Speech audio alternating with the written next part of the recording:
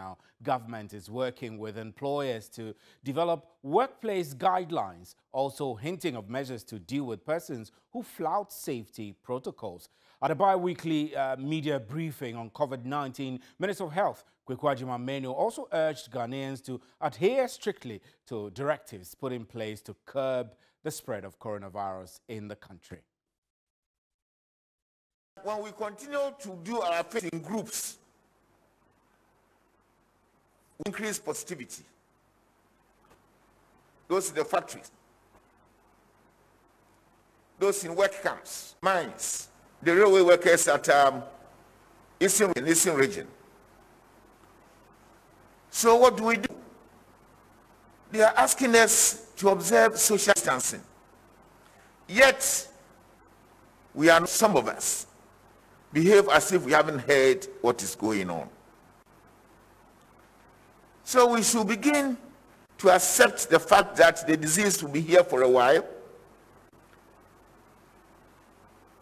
but we should try to reduce the rate at which we are spreading and getting infected. We start the fight very early. So this education has been going on and on and on and on. And I'm pleading that the type of education that we are getting should be taken in consideration and protect yourself and ourselves. Because if you get it, it is very likely that the next person close to you will have it. So let us wear the masks, let us wash hands, let us sanitize where necessary, let us keep away from each other, social distancing. And these are very critical things that will help us bring down the rate at which we are spreading the disease.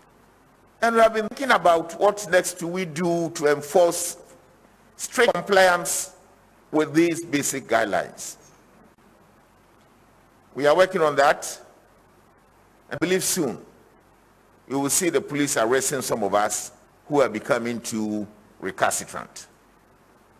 And if you are jailed for 3 months for not wearing a mask in public, probably we'll take a cue from that.